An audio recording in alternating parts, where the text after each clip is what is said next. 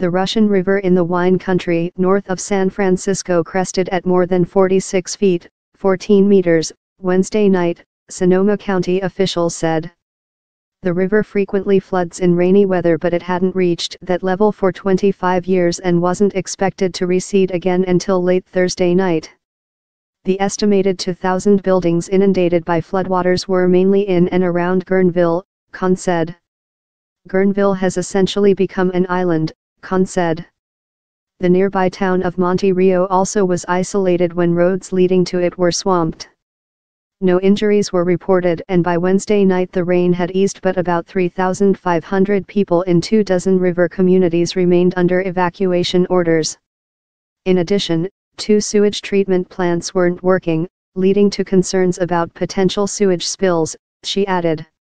The river was one of several in Northern California that was engorged by days of rain from western U.S. storms that also dumped heavy snow in the Sierra Nevada, throughout the Pacific Northwest and into Montana, where Governor Steve Bullock signed an emergency order to help keep up the supply of heating fuel amid frigid temperatures.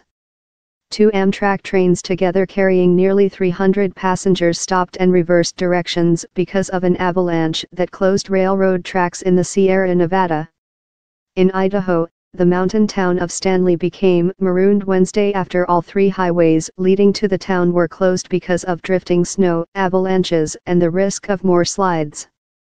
Several areas in California set record high rainfall totals, including nearby Santa Rosa, which had nearly 8 inches, 20 centimeters, of rain in one day.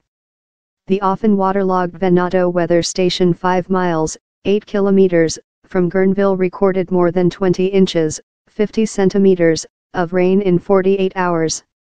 Dozens of people were rescued from cars that became stranded Tuesday and early Wednesday after drivers tried to cross flooded roads.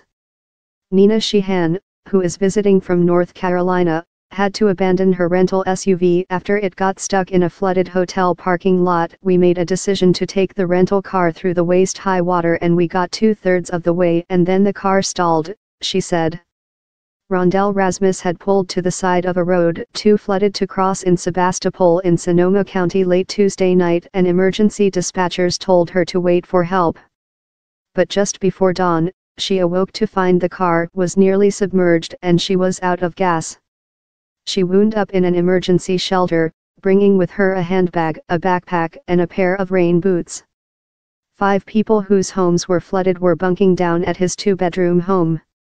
We saw quite a few fish swimming by my front porch, he said.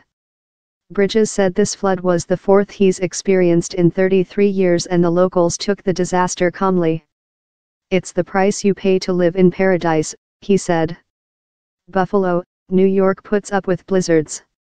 Miami and Houston put up with heavy floods. However, Bridges said it will take weeks to clean up his R3 hotel, as he has done in past floods. More than 8 feet of water inundated the 23-room business.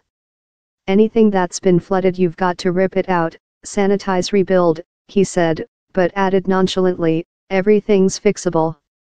See more news-related photo galleries and follow us on News Pulse News Photo Twitter and Tumblr. See more photos below.